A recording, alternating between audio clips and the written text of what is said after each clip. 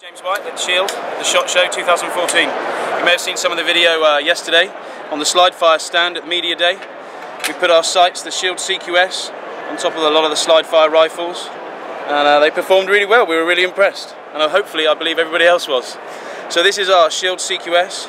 It's an aluminum body. It came out of a contract from the UK military for 45,000 of the sights. We've now delivered that quantity, and they're still going on to look to buy probably about another 20,000.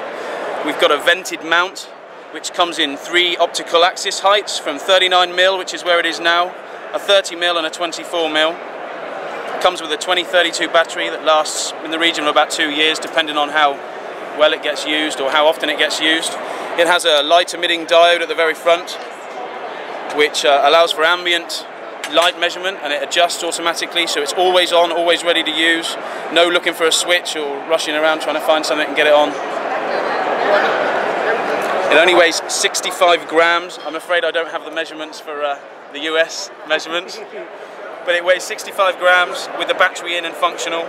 The mount is, I think, about another 20 grams on top of it, so it really doesn't add much weight to it. They're retailing out at about $475, and they ship straight out of England.